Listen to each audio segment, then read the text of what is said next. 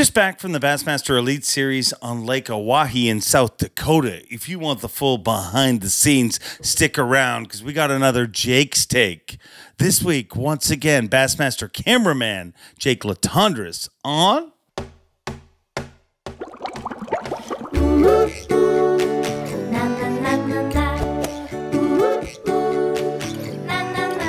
I'm Bob Cobb from the Bassmaster. Welcome to Mercer. Once again, welcome one, welcome all. Friends, family, freeloaders, fishing freaks. You're all welcome here at the Awkwardly Honest Fishing Podcast that goes by my last name, which is Mercer. Let's jump right into it. I'm literally just got back from Lake Oahe in South Dakota. Cited the 8th stop of the Bassmaster Elite Series, and that's why in the tease I said you're going to see the full behind the scenes, some of the nitty-gritty dirt. Some dirt that some people don't want us to talk about. Some dirt that just needs to be talked about. But I'm going to be talking to Jake Latendresse, friend of the show. You guys know him from Jake's Take, Bassmaster cameraman extraordinaire. And he's going to be joining us here in just a few minutes. But it was a big event, a lot going on. A lot of moving pieces with the season winding down. Our second last stop of the Bassmaster Elite Series of the season of 2022. After this, we're heading to La Crosse, Wisconsin. By the time you're watching this, most likely, we're in La Crosse, Wisconsin for the 9th stop of the Bassmaster Elite Series and the final one of 2022. So we'll crown another champion. We'll crown our Rookie of the Year, our Angler of the Year, and all our classic berths and requalifications and all that sort of stuff. So it is the most uncomfortable time of the year to have my job. Or Jake's. I mean, this is when tempers flare. This is when everybody has a lot on the line. So I'm not going to talk about it myself, just myself. I'm going to bring in a guy who sees it all, hears it all, and is often the only other human being on the boat with the person when they are winning. A man that has attended 64 Grateful Dead concerts. 64.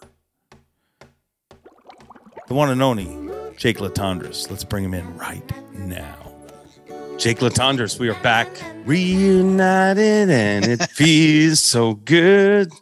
I don't like these big gaps between tournaments because that bums me out, man. I miss you. Wow, this sounded weird. In a very masculine way, of course. Of course. What other way could it be? This is a freaking fishing podcast, a very manly podcast. That's right. Speaking of manly, we got back from one of the most manly and cool places on earth. Lake Oahe and that whole state of South Dakota is... Dude, I kept explaining it to people. I'm like, it is literally like Earth before we destroyed it with drive-throughs and strip malls. Like it's when you stand Mars. Places, you're like, man, this is how it all started. You know what I mean? And the weird thing is there's very few trees, so you can see very far. And it's just an awesome place. It's one of those places that I am thankful for our gig. Because you know what? I'll be honest. I don't know that I ever would have seen South Dakota if it wasn't for fishing. And thank God I did, because more people need to see it, I think. I have some back history there because my dad was born and raised in South Dakota. And always something. There's another layer of onion peel. and I used to fish as a co-angler on the professional walleye trail. And I fished Lake Oahe many times. I fished it for walleyes. I have never caught a single smallmouth on Lake Oahe in my life, but hundreds of walleyes, right? And I go back there, and every time I go back there, like you said, I feel like I'm on another planet because no one lives out there. It looks like Mars in August. It looks like Mars because everything's dried up. And then you come to this gigantic, what is it, 300 miles long, Lake Oahe? Yeah, 270 miles long, I think. Yeah. It just goes on forever. And the fact that it has these, I mean, relatively speaking, it has giant smallmouth in it. And it, because of the lack let's talk about that, because the weirdest thing is like the amount of people like the amount of anglers leaving Oahe this week that said it didn't show up. Like, you know, it was so good. But you know what I mean? Like a lot of our field has pre-fished there, and they all came back saying like this place could break 100 pounds in itself. You know, it was that good. It was 20 pounds everywhere. So we definitely hit it on a weird time, which is frustrating because I mean, you imagine it was that good and with everything else we experienced. Right. I mean, and people, had it gone that way, we would all be comparing it in a very contrasting way to the St. Lawrence River and Lake Ontario, right? Because when they catch a 5 or 6 pounder on Lake Oahe, it is, I mean, it looks like that. It's got a tiny mouth and it's this abnormally big smallmouth. And you just go, this is just freaking unbelievable. I mean, I love it up there. I love the fact that there's no one up there. It's isolated and desolate. And I like that about South Dakota. If you want to get away from everybody, go to South Dakota. Yeah. More so this time. You know, when we went to Pierre, I guess, you know, and I got to see the Badlands and some really cool stuff. And you get out there and you're like, wow, this is wild. But where we were in Mobridge, I mean, literally where we were staying was 7 minutes from takeoff, but it was the end of town. Like there was after that, it's like literally you drive forever and you see the odd house every once in a while. So when we were in Pierre, that's the state capital. So I just feel like it didn't have as much of that rugged feel, but man, it was freaking cool. Like you said, Western. Yeah. I mean, it is freaking, let's get Western because that's what it is. And, you know, here's another nugget about South Dakota. South Dakota is one of the premier places on planet Earth where dinosaur remains are continuously found by archaeologists. In fact, here's another layer of onion peel that I have. A friend of mine named Susan Hendrickson, who lives in Honduras now. She's American. She was a marine archaeologist for the Jacques Cousteau Society for many, many years. And she's a friend of our family's.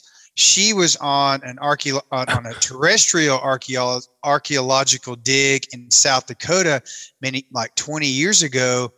And she was coming back from a dig by herself. She and her dog, a golden retriever named Sky, they had a flat tire. So they radioed for help. She didn't have a spare. They radioed for help. She did. While she was waiting on her colleagues to come get her, she walked up to this cliff band with her dog, because she drove by it every day thinking there's got to be something in there. And it's a sheer cliff. So she knew she could look up there in the layers and possibly find something. So she walks up there to this shelf, and her dog Sky starts digging, and she walks over to it, and it's this gigantic knuckle that's sticking out of the earth. And she starts brushing away at it with her hands. And to make a long story short, as it turns out, it is the most complete T-Rex remains ever found on planet Earth. And it has was only missing like 35 bones in the entire skeleton. And it is the T-Rex that stands erect in the lobby of the Chicago Natural History Museum now. And that came from that part of South Dakota. That's a fact. Wow. Yeah. That's impressive. I thought only The Rock got to have a T-Rex head behind him. No. You have a contact that found. That's pretty. That'd be a cool job. Think about that. Like, but you're literally still a kid. Like, you got to be more professional. I know you got to wear leather boots and crap like that. But you're just every day. I'm just going digging for treasure hunting. Yeah, treasure hunting. I mean, that's what they did when she worked for Jacques Cousteau. They literally found hidden treasures. Yeah. So that's a pretty cool fact about South Dakota, and there's still lots of dinosaurs there underground to be found. Wow. That just went on a whole different direction than I ever imagined. Yeah. But that's how cool South Dakota is. So those of you watching, Google the T-Rex named Sue. They named that T-Rex after Susan, and it's called Sue. So anyway, let's talk about fishing. Come on, I'm Googling this right now. Google it.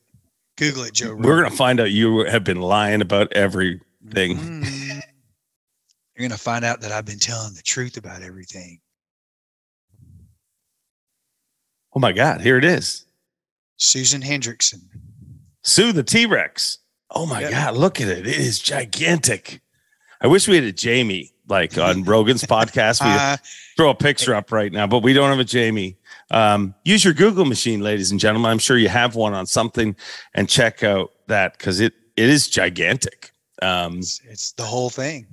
And it's weird, dude, when you say that. Like, there was times when we were driving, especially like I went to see Lee and Caleb. Me and Davey went out there one day. We had time for lunch, and we drove out, and it sucked because it was a Sunday. It was the last day we were going to be there. I wish I had driven out there to New Everett Marina, or Boat Center, or whatever it was called, where they were all staying, which evidently becomes a nightclub on Saturday nights. Like, literally, they have a DJ. There was hundreds of people from, I mean, you drive forever and you don't see a home. So you're like, where do these people party? Well, it's there. But that hill, when you come down that hill, is just beautiful. Is that not? Oh, that's what I was going to say. That's why I was bummed that we found it on the last day. I got back, I told Overstreet, I'm like, you need to go there. It is like beautiful. I mean, I've driven the Ring of Kerry in Ireland and so many amazing roads, that Tail of the Dragon and stuff. This road is right up there with them. Like, you drive and you're like, how is this even like, it looks like you're driving on a movie set. It's just so vast. But what I was going to say is, it literally, when I was driving along, I think I made the joke to Davey. I mean, I'm like, you could see a freaking T-Rex come rolling over that mound there, and it wouldn't seem shocking. Little did I know. So these smallmouth must have this prehistoric DNA, because that's what they look like when they catch one. They're like these dinosaurs, big ones. They're like dinosaurs, and they must have a really good proliferation of recruitment in that lake, because there's millions of little ones in there too. Yeah. I think we hit it on a weird week. I mean, they caught them, but it was a weird week. And I think our anglers are quickly getting addicted to that forward facing sonar smack though. It's like nobody even looks at the bank anymore. They're just looking down. And I mean, there's a lot of people out there saying that's a problem. Because it does make the coverage a lot less. Like, I think people will realize this week when we go to La Crosse, unless they all end up out in the river looking at them on wing dams, which could happen. But somebody will, but that ain't what's going to happen, right? Yeah. I mean, La Crosse is always one of the most visually appealing. It's a lot of frog bites, an old school tournament. But I think when you watch the coverage there and you watch what happened last week, it is a much different thing. And for the first time in my life, I'm like, yeah, maybe this does change things in a very, very big way. But I think it does too. And that's a whole nother podcast, but they still got to catch them. Yeah. And I think one of the things that like the front facing sonar does, and active sonar does, is it shows them actually how many more fish are there that don't bite. Yeah. You know what I mean? Someone said that on stage. He said, everybody on the internet saying stuff about forward facing sonar, how easy it is, but it's also very frustrating because what's there. And it's almost antisocial though. Like, I would imagine even on the water, like, like when you're out there and you're fishing, it's different than throwing a frog. It's different than throwing a drop shot and not looking at your graph. It makes you want to not talk. It makes you want to. So it's like you're on your phone the whole time. It's exactly. It's like this the whole time, pretty much. It's a great analogy. For my job to create at least some kind of informative content. I zoom when they find a fish, I zoom in on the screen as much as I can. Of course, they've all got their live target or live scope mounted very tip of their boat, and it's facing exactly forward, so they know exactly what straight north is to their boat, right? Yeah. So they know how to cast when they find a fish. They know exactly what direction to cast, and so as a result of that, when they're on their trolling motor, they stand centered in front of their screen. So even when there's something going on and they're running their trolling motor, I have to zoom in between their legs to get a shot of the screen. But it's usually to the far left of their screen because they're targeting the fish that are right under their boat. Yeah. It's particularly the smallmouth in deeper water, right? Yeah.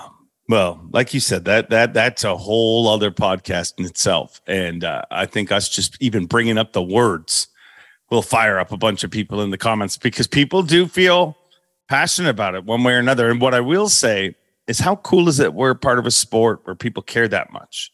You know what I mean? Yeah, I agree. Trust me, there is somebody walking past these arguments that doesn't fish. That's like, why are they arguing over that? Like, why are they?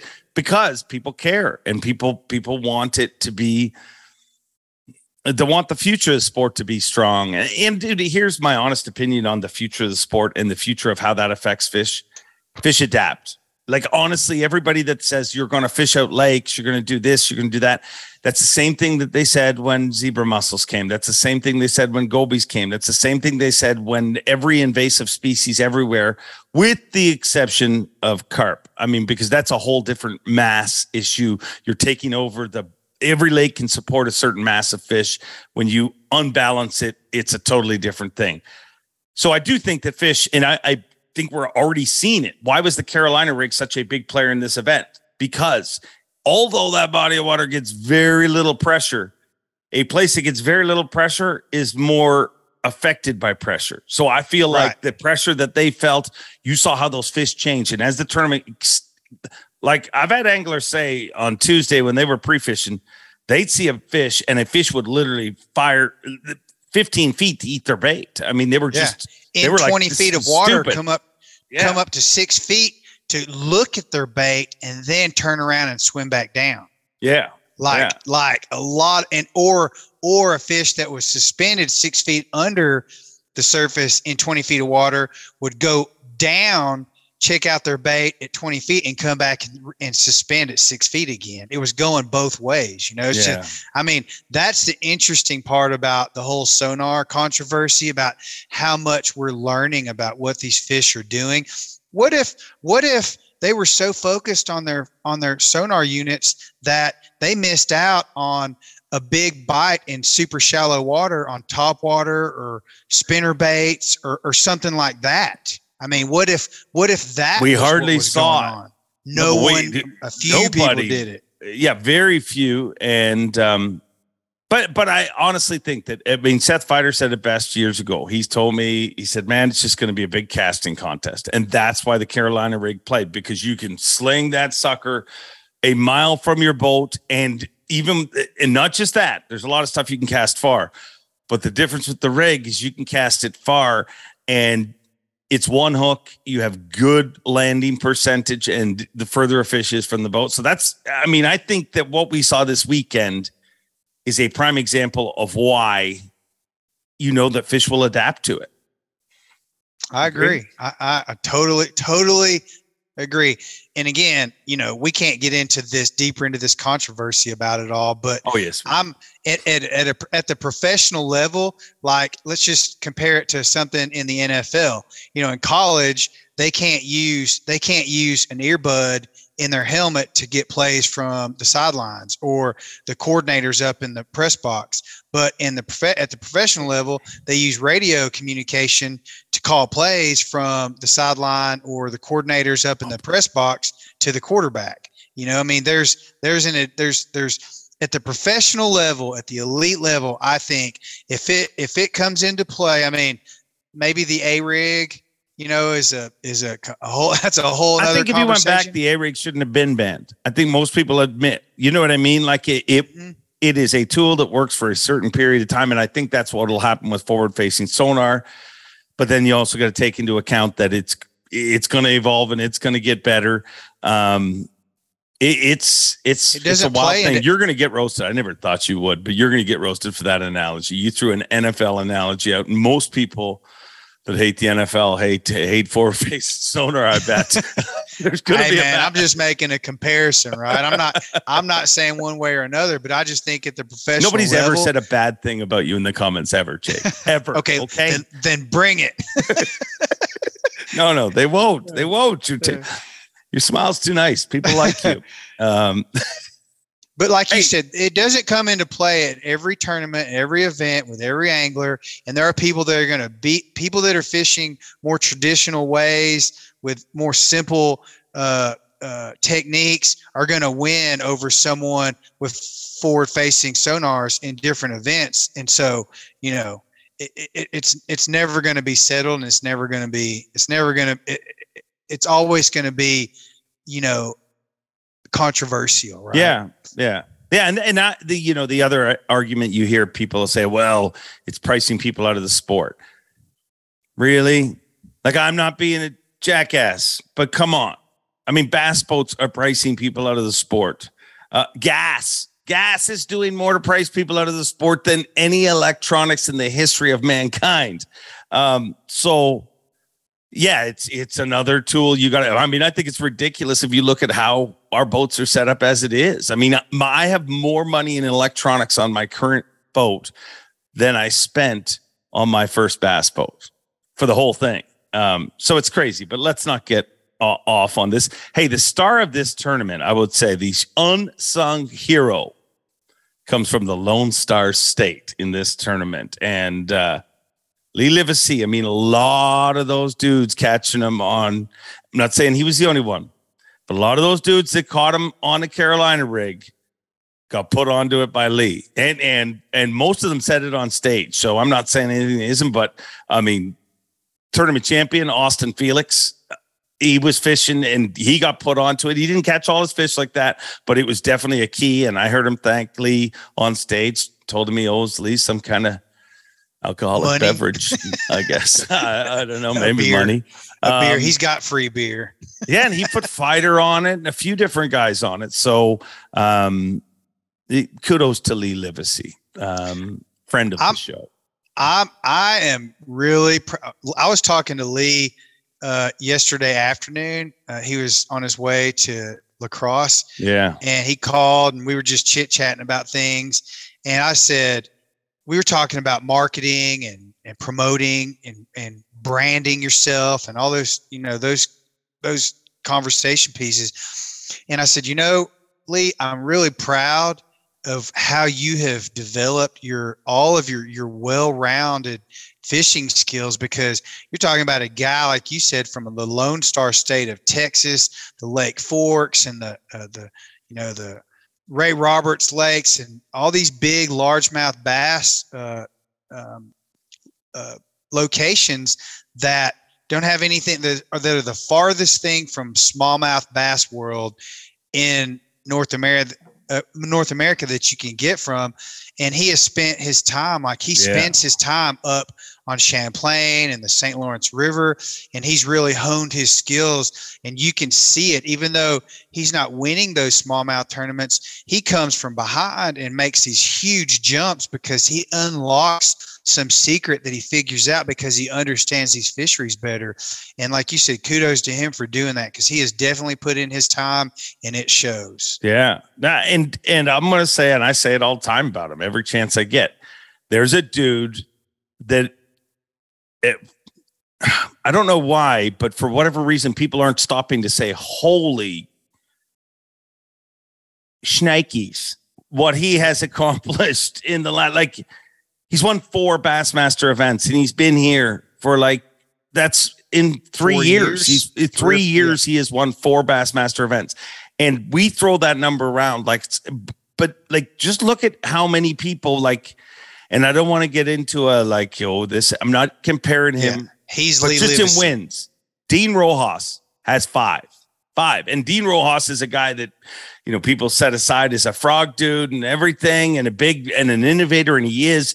But Lee Livesey, man, to have 4 wins, that is not a slight on Dean Rojas, for the record.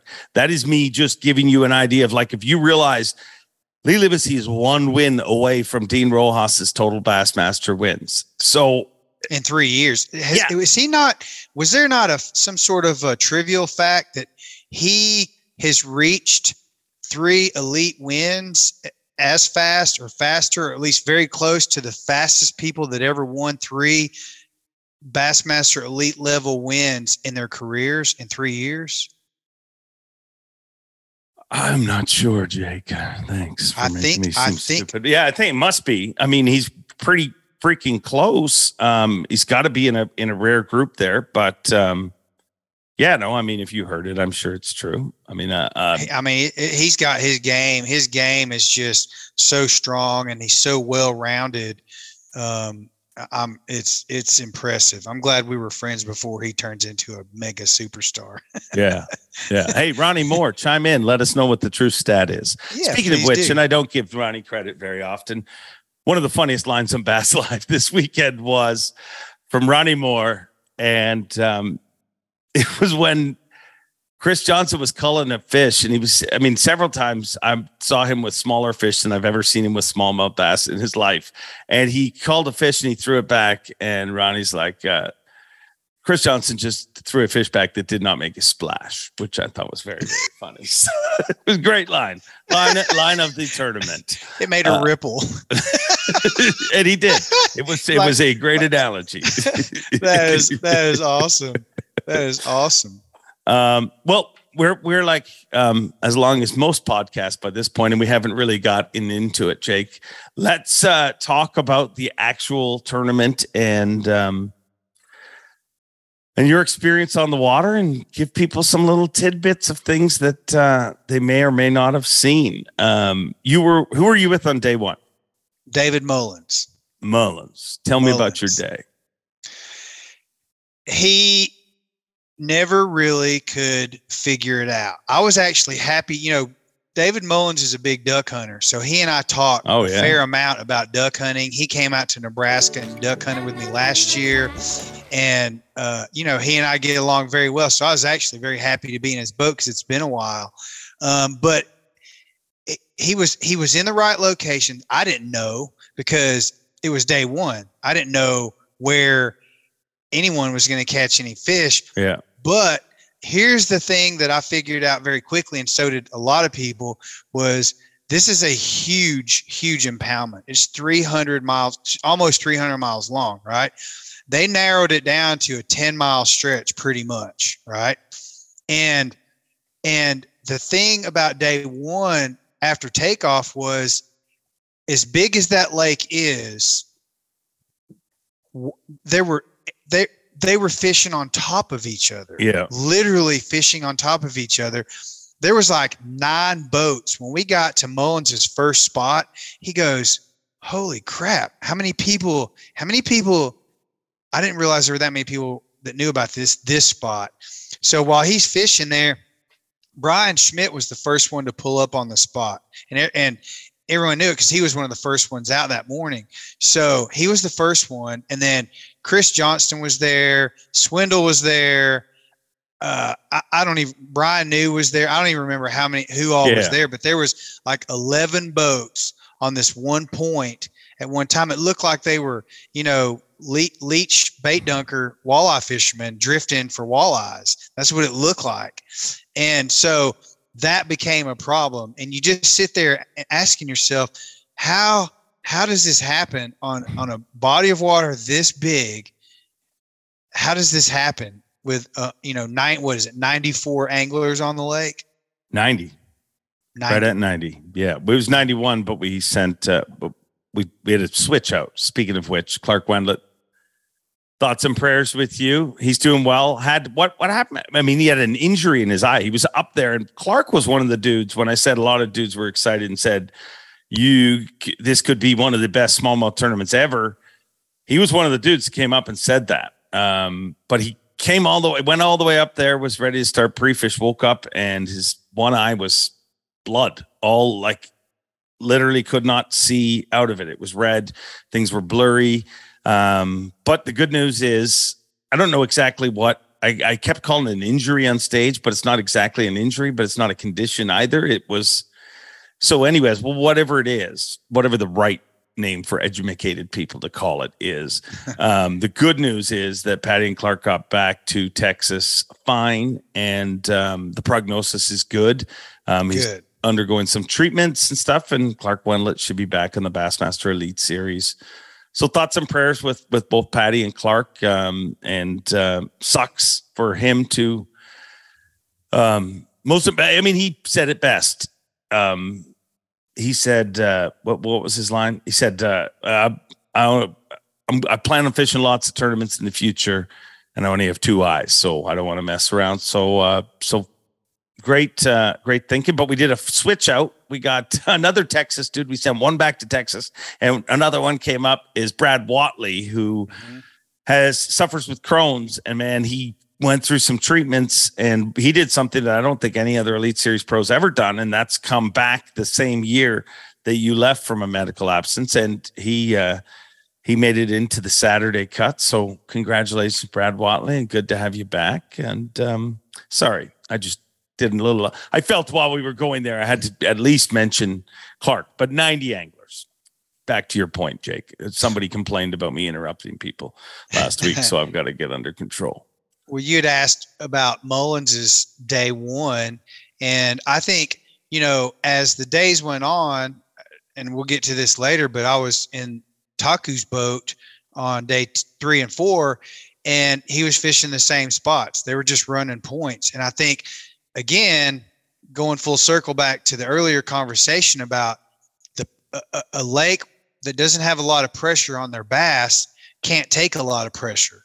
And I think what happened on day one in some of those spots is there was too much pressure on those points. Yeah. But then Swindle pulls up, like David Mullins was being a gentleman. He goes, dude, I just cannot, I want to be over there where those guys are, but they're nose to nose and bumper to bumper.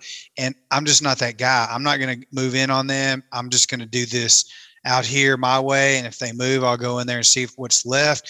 And Swindle swings around. He comes rolling in, pulls up, drops his trolling motor, goes right into the group, and boom, boom, boom. I actually filmed him from Mullins's boat catch 3 to 3.5 pounders right off, literally, boom, right off the bat.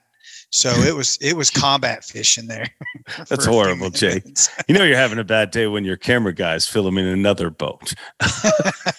That's just like, you imagine there's got to be a second where, and Mullins is like one of the most entertaining dudes on earth, but he's second AOI. You have a hard time showing you that. I mean, if he would just give a little bit of the off camera Mullins to the world, I would love it. I mean, he's very entertaining, but I could just imagine Mullins turning around and be like, great.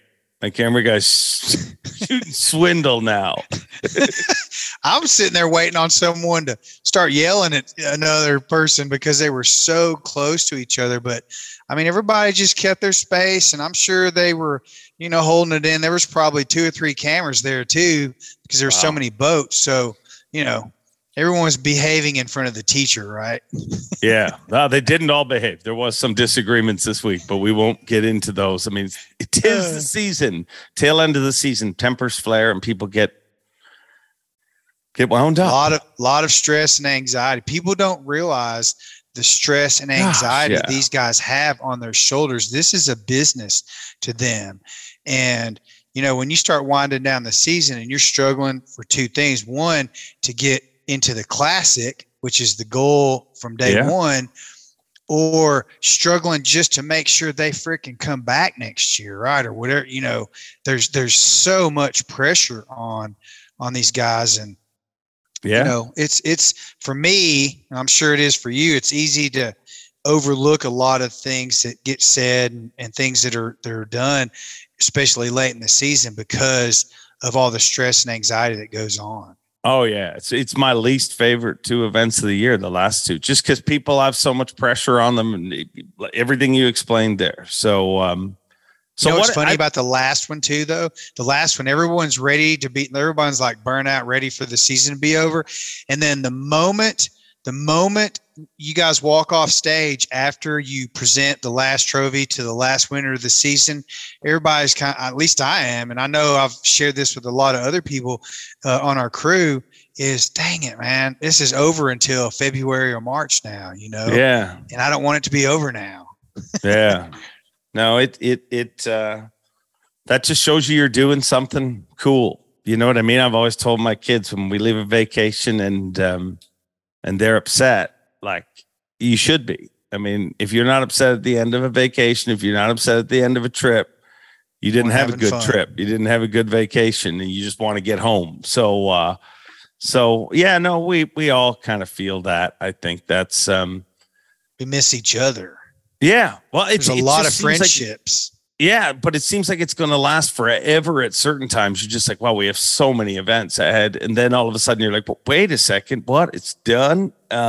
So speaking of cool times together, you and several of the other camera crew arranged it. I think you brought the steaks and everything. But, dude, we had a great cookout, and it was awesome I think that's the first time that many of the visual producers of Bass got together, like everybody. I mean, Overstreet was with me, and I mean, I was the only person that doesn't take pictures and shoot video, basically, that was there.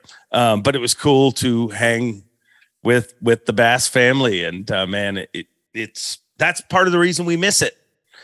You know, if we worked with a bunch of jackasses, you'd be like, I can't wait not to see you next week. But we work with great jobs folks. With some great people. Everyone's in it for each other. And we did, since I drove up from Colorado, it was a 7.5 hour drive for me. And I was due for a short road trip like that, just to sort of reset. You know, that's like when I solve a lot of problems when I'm on the road like that. So I chose to drive up, and I brought a big Yeti cooler, and I filled it full of New York strips and chicken and some other stuff, and brought a grill and some charcoal. And we decided to have a cookout, and it turned out really, really great. And now we're talking about, you know, keeping a grill in the camera trailer just to have at events, so we can do that at least one every tournament. Oh yeah. Yeah. It's especially now, restaurants are a joke. Like, nobody works. I still don't get it, but you go and the place is half empty, and they're like, that'll be 45 minutes for a table. And you're like, but and $45 later. Speaking, hey, I have a restaurant story to tell you that was funny that happened this week. He's probably going to kill me for telling this, but that's what makes it a good story.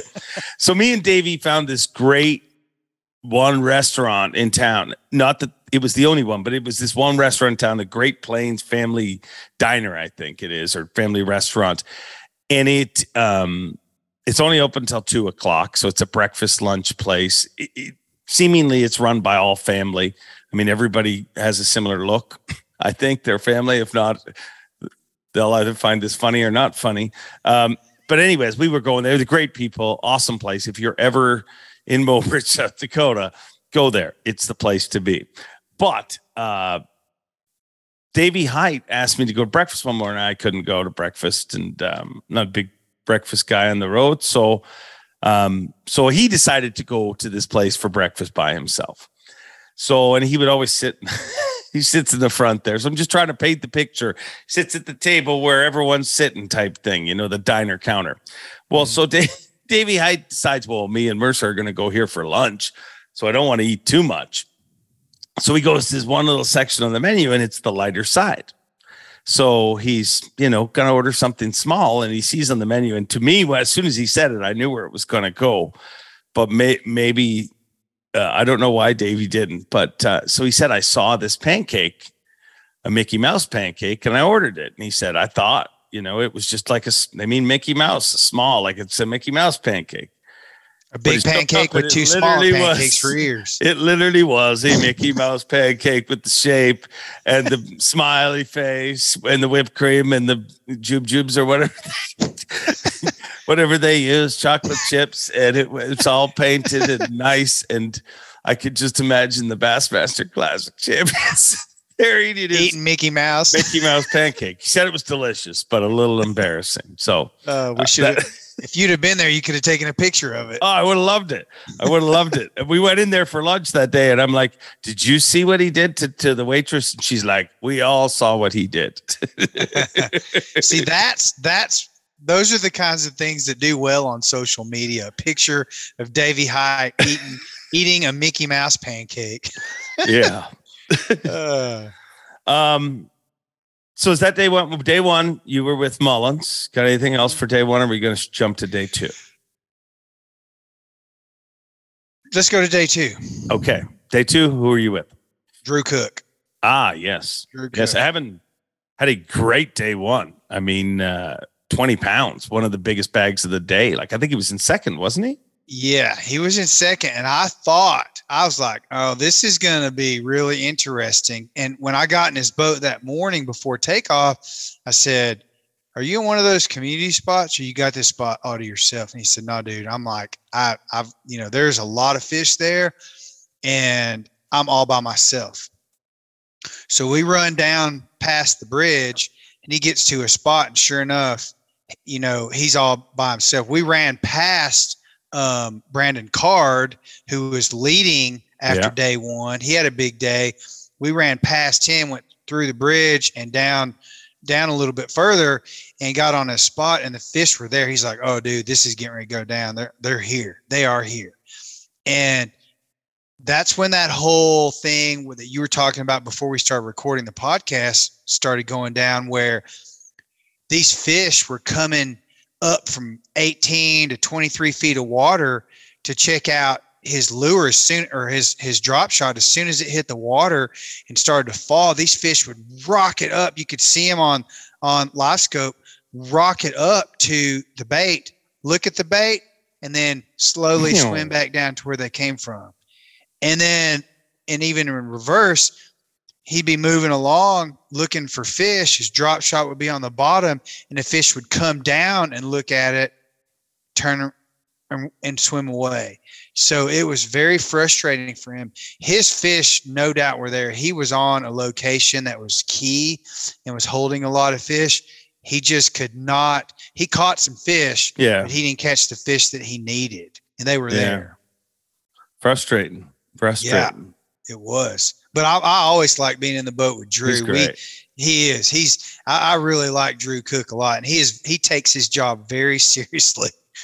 He does. I appreciate that about him.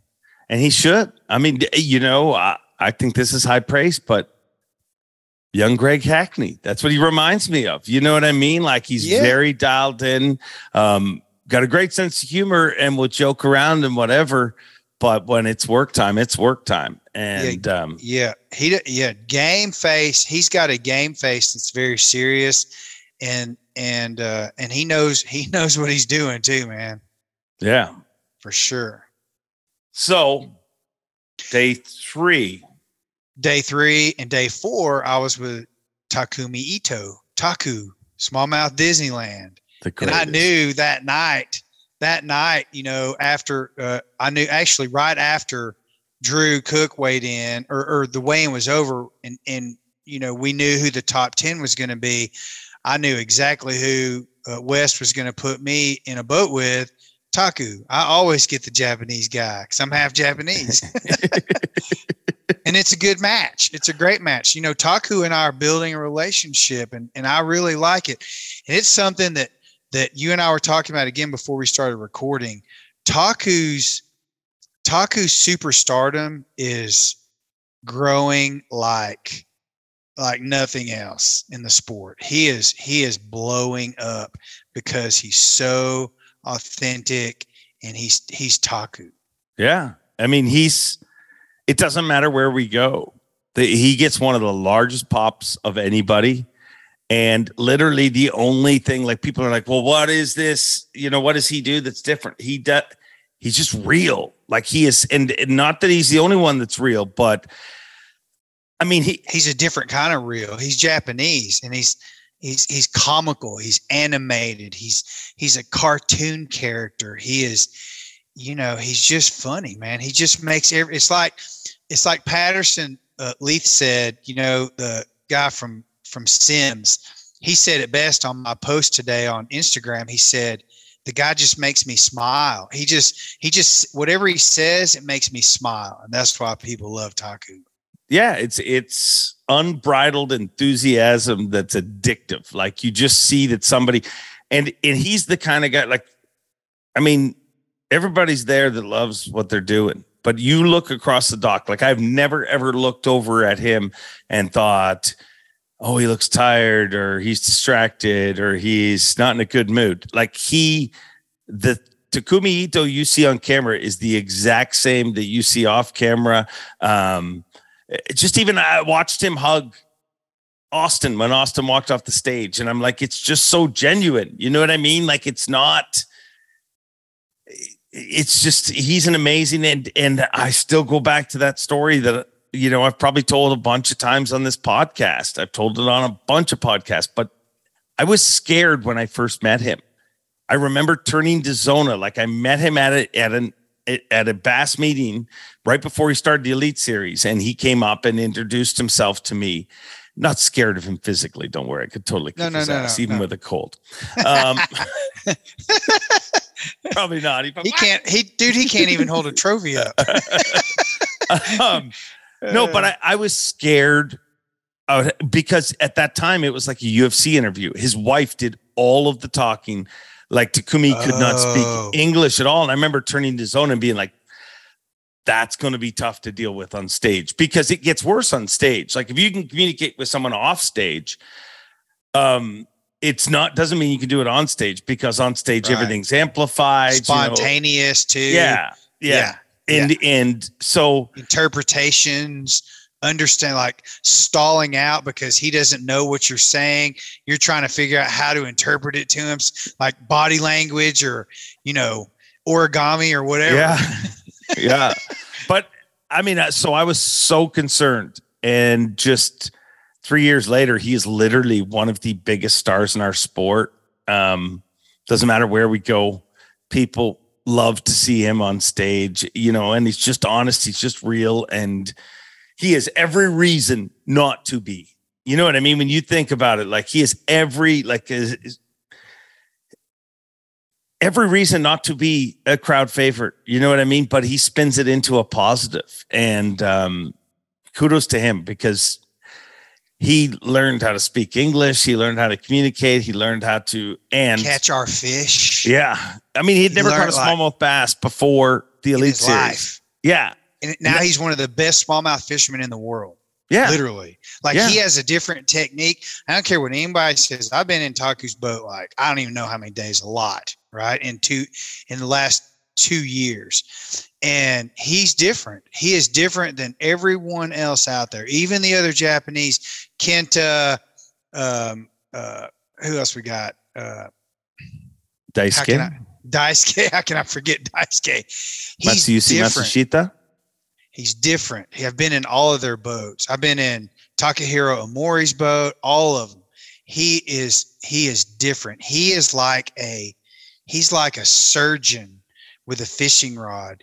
He is so precise with every little move, how he hooks his bait, how he ties his knots. It's very he's very microscopic in what he does. And his baits are different. His taco juice is different, all that stuff. It's just, he's so much fun. I learned so much. And I want to say this too, because you and I were talking about kind of pinpointing when he kind of came out of his shell and into stardom.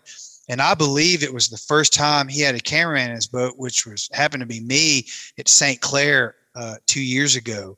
Do you remember when he caught that big smallmouth with a lamprey eel on it? Mm-hmm. And that lamprey eel, he's like, oh, what is this? What is? And then he grabbed it with a needle nose pliers, and it was squirming around. It fell in his boat, and Davey Hyatt was laughing. You were laughing, and I was laughing. Taku was going, oh! He was trying to get it out of his boat because he called it an alien. And that's when he said, this is an alien. That's when he came out of his shell.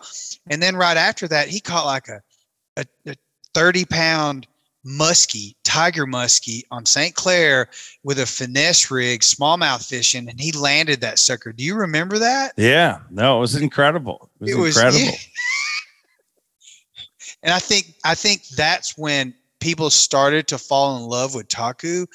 And even today, or last year when he won the St. Lawrence, you know, when he coined smallmouth Disneyland and all that stuff, that was the genuine authenticity that we saw at St. Clair. It just came out in a bigger picture because everyone knew of him. Plus, he was catching monster smallmouth up there, and it just amplified itself. And now I just love that. If I ever saw someone misrepresenting or mishandling him, like, he's one of those guys. If I ever saw someone making fun of him, I would probably come unglued. I think half the field would. Like, I think literally he's just that kind of special person, and we're lucky to have him on the Elite Series. So lucky. Yeah, I mean, on the stage moment that I remember is like the first time he took the lead, and I use this example when I'm talking to other Elite Series pros. Takumi looked at the thing and he's like, "I'm number one." Every dude on earth, when they lead the Elite Series for the first time, say, "I'm leading," you know what I mean, in their head. But for whatever North American machismo, all of a sudden it comes out as, "Well, I knew I would." Yeah. But Takumi's just real and honest.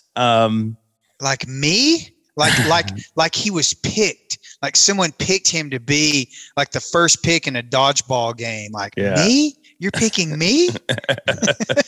So cool. And another cool moment that you had with him that I saw a little bit of is just when he FaceTimes his family at home before takeoff. How cool is that? You know, wholesome. It was 6:51 a.m., 9 minutes before takeoff. He's sitting down in his driver's seat in his boat. He's got his iPhone on a magnetic clip on his dash, and he has his wife Chi and his two young boys on FaceTime, and they had those big popsicle stick taku faces with the Yamaha hat. From the classic. They had those, and they were putting those in front of their faces, and it was one of the most wholesome experiences I think I've ever had on the Elite Series. Yeah. That was pretty cool. It was 6:51 a.m. our time, and it was 8:51 p.m. tomorrow their time. So they were getting ready for bed. Wow. Yeah, it was cool, man. He's an awesome person, and kudos to him, you know. And here's another guy that I'll throw in that group, the guy who just won. And I if, for whatever reason, I've always, from the day Austin kind of came to the Elite Series. I mean, before he came to the Elite Series, I was following his career at FLW and everything like that. But he's another example, he's another example of somebody who has a lot of reasons not to shine. And what I mean by that is he's not from a different country, but he also is not a very outwardly social person. You know what I mean? He not everyone can be Gerald Swindle, but man, the line of the week, I think, from him at the line of the tournament, and I'm sure Bass will pick up on it when they had it all together, but I love that moment, like when he won and like he started cracking up, not laughing, cracking up, like tearing up. And he looks out at his dad and he's like, "How about this, Dad?" It was just the most genuine, like saying it right now, the hair on the back of my neck sticks up because it's just real. But Austin has, it's been cool to see his career grow at the Elite Series. And that to me is like the biggest, and I know for you too, for any of us like that work with it, I mean, we do our job to get paid, but that is the cool thing about our job. When you see somebody and you can help somebody along, develop and become, you know, what they are. I mean, it's all of them doing it, but it's nice to be able to be the person who gives them a little confidence to do that, you know, to be free to do that. And I think Austin Felix has been a star in the making for a long time, but I really just think like that's one of the cool things about fishing. It doesn't matter what country you're from. It doesn't matter what, you know, whether you're outward and jokey, whether you're and recluse, it doesn't matter, because when you're on the water, we're all even. And I'm not shocked to see him win. And I'm going to say it's not going to be his last. I mean, he knows what he's doing this for a long time. And exactly. I was really happy to see him win, but even more so happy. It just feels like all of a sudden the sleepy assassin makes sense. You know what I mean? Nobody's sleeping on him now. He's it just was a very cool moment. Like, you know, with all of them, they have different things, but I just think somebody like Austin doesn't stand out when you put it on. He quietly goes about his business. Yeah. Right. And then all of a sudden he wins. It's like, y'all better be paying attention to this guy, because he's been doing this for a while. You know, this ain't no fluke. No, not at all. He and you know, when he said that to his dad, I was actually flying the drone because Wes had to go pick Hunter Lindsay up as the camera guy, because he was in Matt Robertson's boat, who had busted a jack plate bolt on his boat. So I ended up flying the drone, live drone at takeoff, or at the weigh-in. And when he said that, I could hear it on comm because I was backstage flying the drone. So I missed the weigh-in pretty much outside of what I could see on my monitor.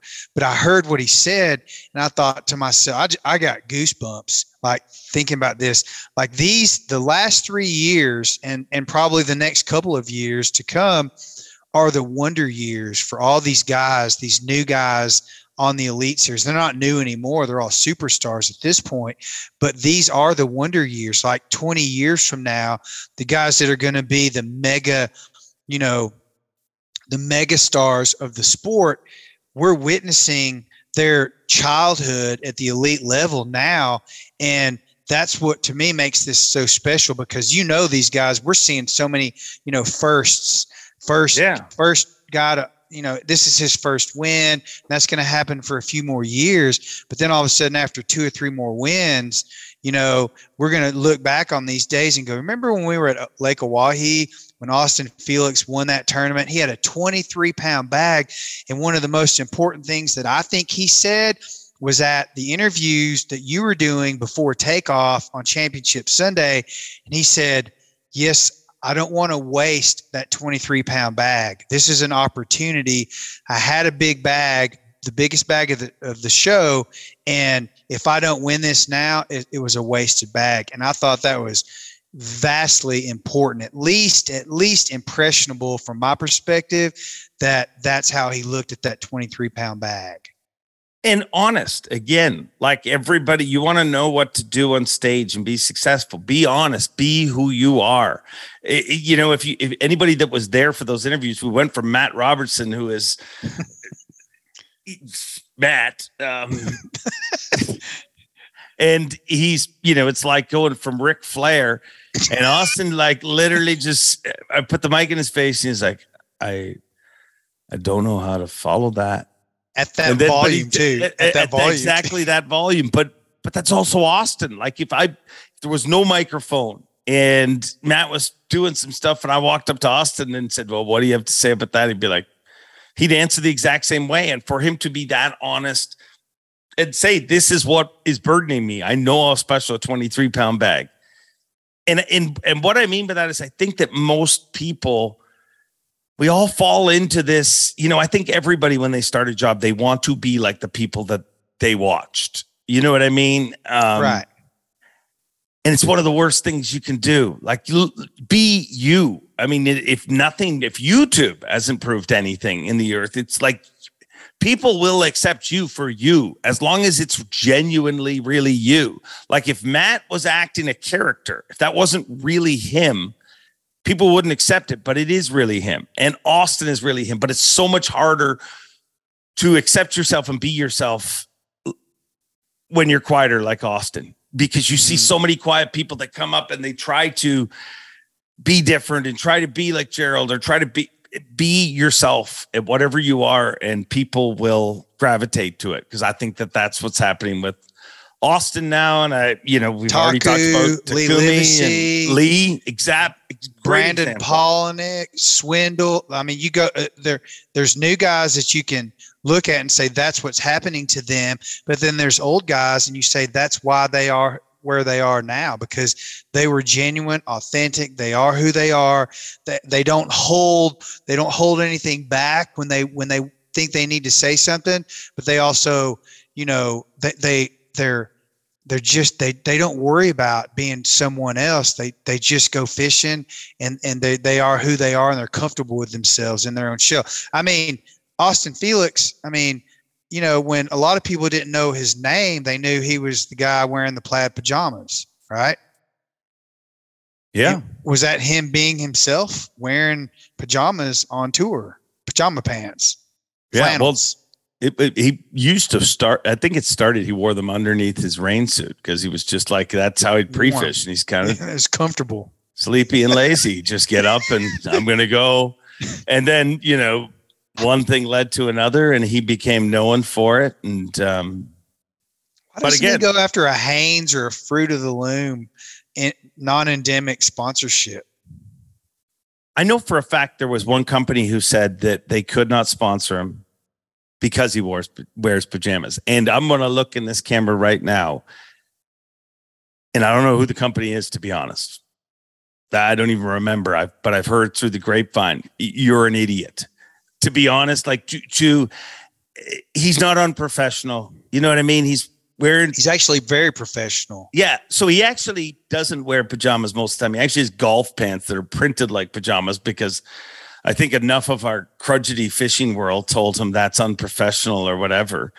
And then we met Matt Robertson this weekend and saw pajamas ain't nothing. Speaking of pants. Oh man. But yeah, no, I think that's the number one thing. Be yourself always. You know, like, I mean, I think when Fighter first came on the Elite Series, he wasn't quite himself. And now he is unapologetically himself. Speaking of which, dude, did you see what he did at Takeoff on Sunday? Not sure. Okay. So I'm standing right beside him. We were boat number 6 out, and he was number 7. So he was behind us. But he hadn't pulled up to his spot yet. The hand catch. Yeah. So he literally looks down in the water, sees a smallmouth, and in typical, like anybody else did this, if they accomplished it, they would grab it and they would hold that smallmouth up and be like, look what I just did, or whatever. So, like if I did it, I mean, I would have shirts already printed about it. I can do hand it. Snatcher. Yeah.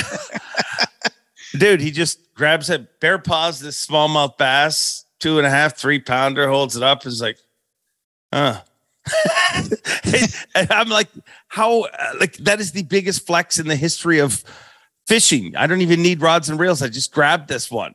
But it's such a Seth Fighter move. The way he did it, like nonchalantly. Yeah. Me and his camera guy, Seth, were talking yesterday, and, Seth's like, I wish he'd told me he was going to do it. Like, he just, like, I wasn't even, and he's just like, next thing we know, like, I was standing right beside him and I hardly even seen it, you know? But that's just typical Seth being Seth. Like, I do have a video, an awesome video of Seth that I share every once in a while. And it's Polinick and him are doing, I think it was like a Rapala interview thing that they were doing, because they're both sponsored by Rapala.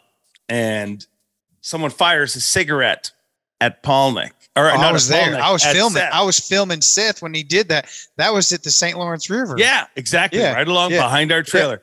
Yeah. And Seth goes, so this smoke gets fired at Seth, and Seth goes and catches it. It was an end over end. Yeah, end like over a end. Kickoff, end over end cigarette. Exactly. Catches it in his mouth.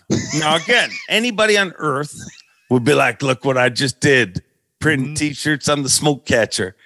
Seth goes like this. Seth catches it and goes, wrong way around. Yeah, exactly. Because he caught it on the nose tip, not the butt end of it. Yeah, not the filter end. Yeah, that was me and you and EK. Yeah, Kevin EK Van was the Dam, smoke flinger. Polinick, and Seth Fighter.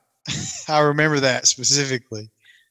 But again, another dude that is unapologetically himself. Like, I think we get so stuck. I hear people backstage saying this stuff to anglers, like, you know, make sure you smile, make sure you, but above all else, be real. Like, you know what I mean? Like, it doesn't, You shouldn't smile when you lose. I get it. Like you should be a good loser, but you shouldn't enjoy it. It sucks. I mean, you don't have to bite someone's ear off, but yeah, no. Don't be a psychopath. Yeah. But just be real. Be real. So yeah, I agree. We have our anglers, the Elite Series, it's like a bowl of alphabet soup. And everybody's different. There's still some people that haven't come out of their shell, probably just because, they haven't done as well as they wanted to over a 3-year period, and they're still trying to figure it out. And there's so much anxiety and pressure on them to stay in the series, or at least to, make a run at trying to make a living at this. But, the ones that have perpetually done well, cash checks almost every tournament, those guys have settled into their character, and everyone's different, yet and you see it, you see it out there on screen or on stage or whatever it is, like you're saying. They've learned to be themselves. Lee Livesey and I, this was a very big part of our conversation yesterday. We were talking on the phone. We were talking about how genuine and authentic you have to be successful from a sponsorship perspective in this sport. Oh yeah. And those brands latch on to the people that fit their style. Like, I mean, the most vivid would be Ugly Stick to Matt Robertson. I mean, yeah. What better match could there possibly be besides, Busch Light and Lee Livesey, or Whiskey Myers and Lee Livesey? Yeah. Now, do you think, you said how important it is to the sport? Do you think it is more the sport or this time? Because I think, honestly, if you look around, like, I didn't even follow golf, but I did see the dude who won the British Open, and he looks just like Seth Feider. He's got a mullet. He's like, I feel like, if anything, in the past, TV chose who was famous. Like, if you really look, like, I'm not talking fishing, I'm talking like Hanes underwear. What does Hanes underwear have to do with Michael Jordan? But that was a huge endorsement that he gave Hanes underwear for many years. He made millions of dollars off that, but that had nothing to do with his authenticity or character. It had everything to do with his superstardom and how many eyes he could put on that brand, right?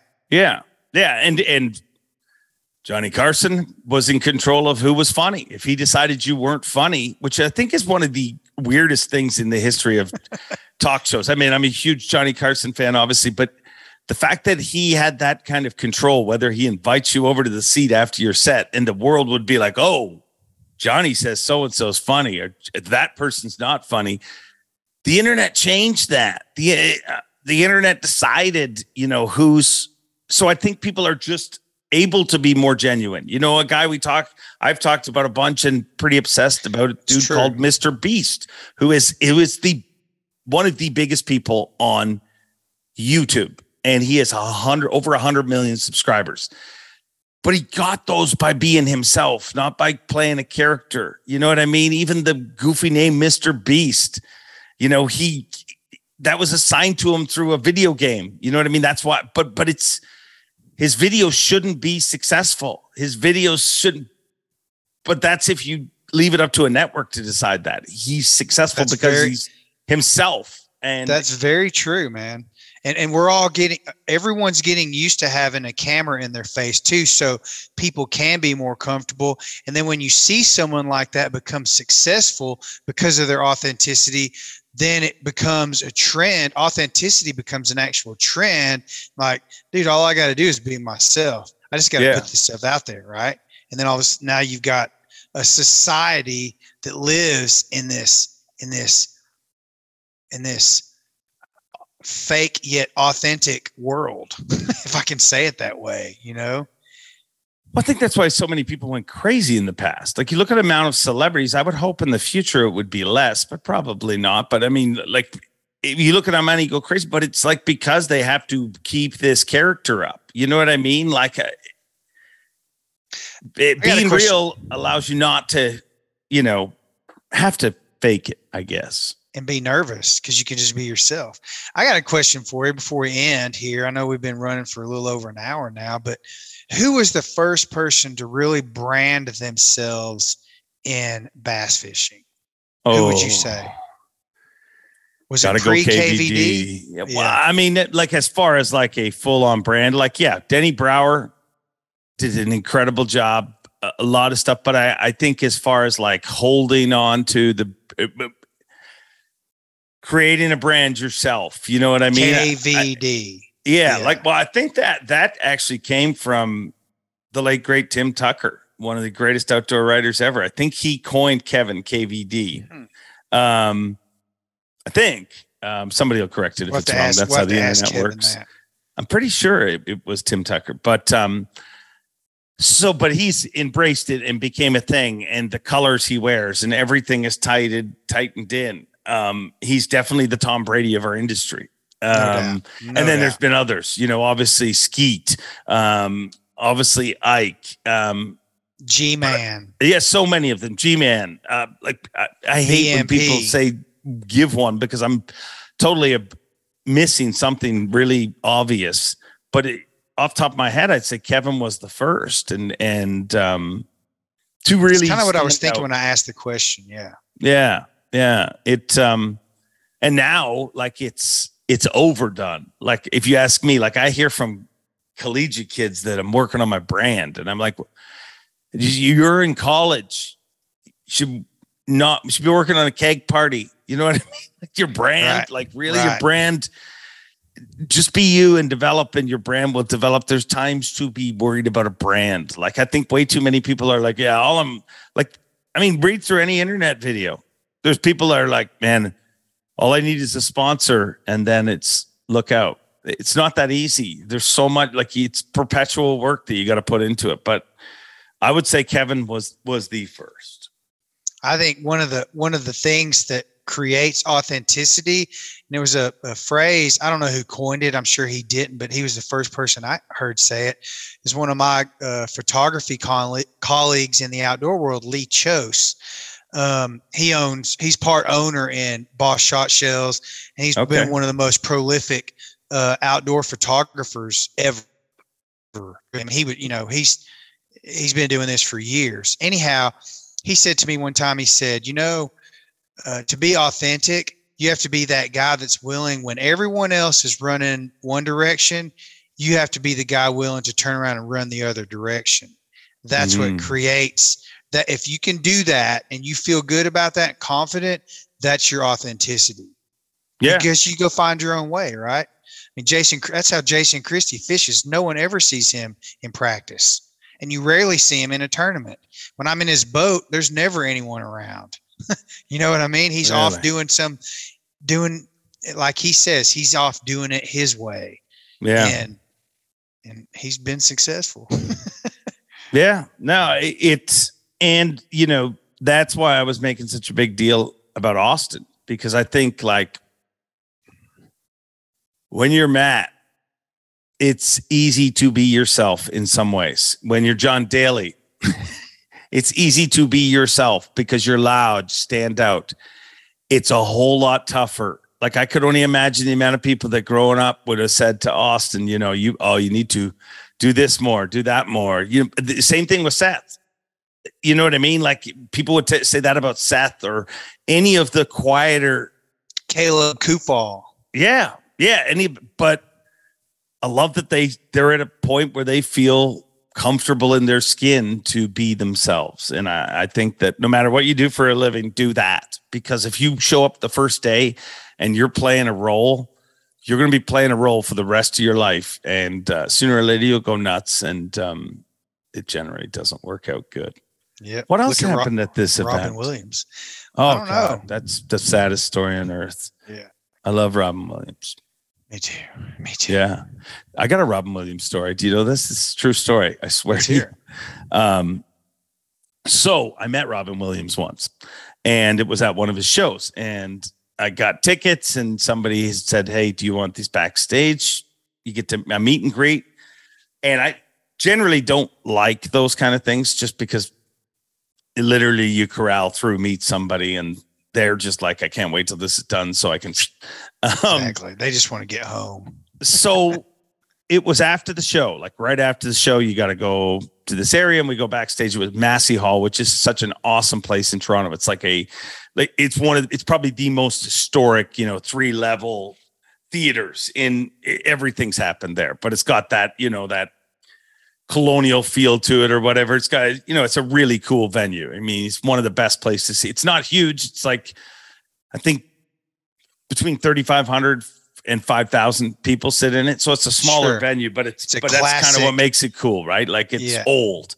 You could see an opera there, or you could see a rock concert in there, right? Yeah. I saw Robin Williams and a bunch of other stuff actually. But so I go downstairs and I'm standing in this lineup to meet Robin Williams. And weirdly enough, while I'm standing there, there's a lady that is like in the line and another spot in the line. And when someone's there and they're talking about you, like you're not sure, and when you're on TV, you have to ignore it because you can't be like, "Hey, are you talking about me?" Because then they think you're just a jackass. You turn away and look the opposite direction.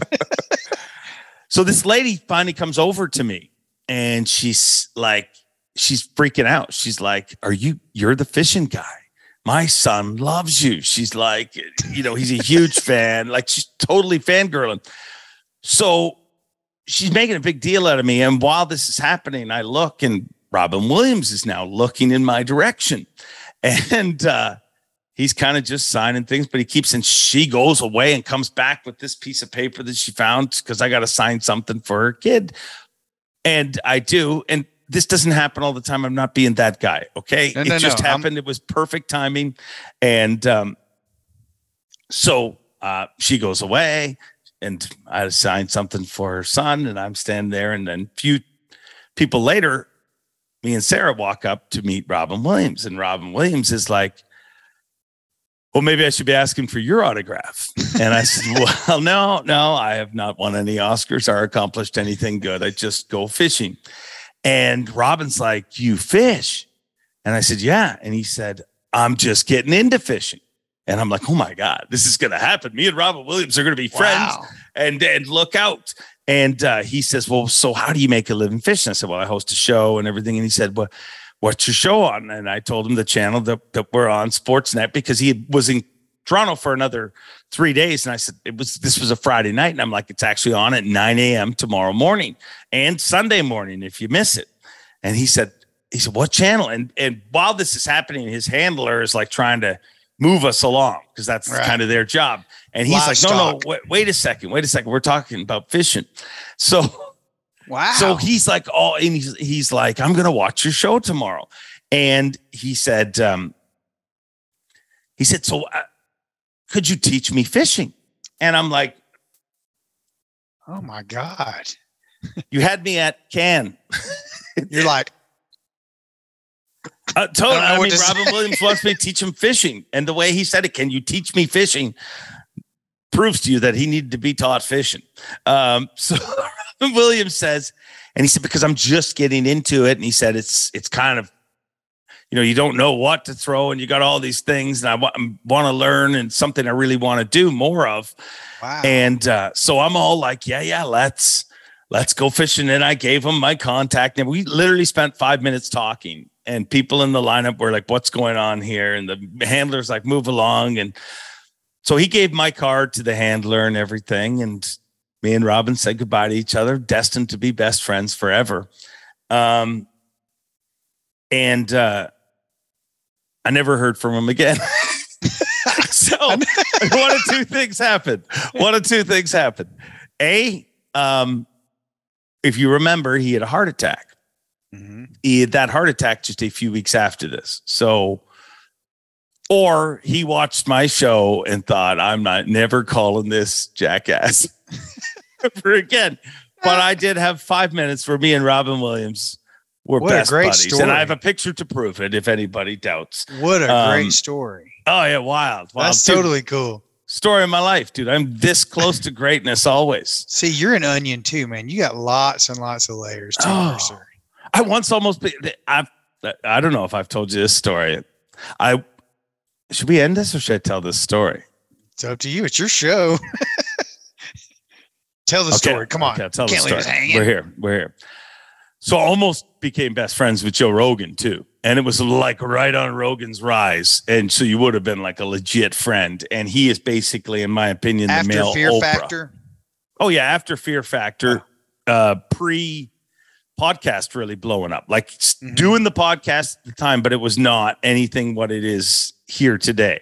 Sure. Because he's literally the male Oprah. Like if he endorses, like one of the major reasons Meat Eater is what it is in this industry is because they were on Rogan's podcast and that relationship. So I want to be his friend because I think he's cool, but I also want to be his friend because I mean, how awesome is it to be Joe Rogan's friend and we're in the outdoors and like it'd be just awesome. And maybe he'll put me on a silly podcast. Not that it's silly, but I mean, it's a badass podcast. So let me get to the story. We're in Vegas and we're up in the Ghost Bar. And I have this buddy who is a host in Vegas. So he takes like high net worth gamblers and he makes sure they have a good time. Somehow me and him became buddies. Somehow he got a kick out of me. I am not a high net worth, don't even gamble. But somehow we became friends and we've kept in touch. So we're at the Ghost Bar. And that's the bar on top of the palms where the roof opens up and everything. It's awesome. I've actually used the remote to open the freaking roof. It's wild. I mean, you want to feel like power. Just, nobody knows but you. So anyways, we're there. And it was when one of the UFCs was in town and we actually went to the fight. But after the fight, we go up to the top of the Ghost Bar. We're having a good time. And well, who walks in? Joe Rogan, Goldie, the guy who used to commentate with the time, and a bunch of different people. And they go sit in some VIP booth. So I'm drinking with my buddy and my wife. Hang on 1 second. Is he taller than me or am I taller than him? I think I'm taller than Joe Rogan. Close. It is close. I mean, you guys could definitely pose for a fight together. I mean, nose to nose. I don't know how tall are you? I'm 5'8". I think he's right there. 5'7", 5'8". I'd say he's right there. He's 5'7". If he had become my friend, I would have told you were shorter. So to give, and my wife hates when I tell this story, but again, that's what makes it a good story. So this guy, my buddy, has been giving us drinks all night, and we're like literally standing at the bar with his friend that's a bartender, and it's like our own private bar, and it's just like one after another, and it's a Vegas thing, and like 99% of the time I get inebriated and embarrass my wife, but there's like that 1% of time that she does it, and she just I mean, it's like been twice our whole relationship, but once was with Joe Rogan. So my buddy's like, hey, let him chill, we're not going to jump on Joe. We're going to let him chill, have a few drinks, and then I'll casually bring you over, introduce you. He loves the outdoors, he'll love you. This guy, he knows Joe, like he's dealt with him.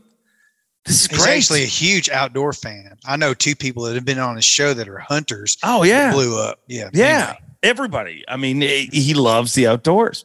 So he's like, this is great. I'm going to meet Joe Rogan. And no matter what happens, I mean, I'm going to meet Joe Rogan and hang out with him for a little while. And we're just drinking away and having a good time. And I told Sarah, I'm like, we're going to meet Joe Rogan. And she's like, oh, wow, that's cool. I know you've always wanted to meet him and whatever. And we continue drinking. And it gets right about the time that like we've been there for a little while. And she says, I'm going to go to the restroom. She goes to the restroom. Right. And we're having a good time. Let's just say it's sure. So the next thing I see, she's in Joe Rogan's booth and she's talking to Joe Rogan. Like she is like face to face, telling him all sorts of stuff, like about how she likes his commentary and everything like that.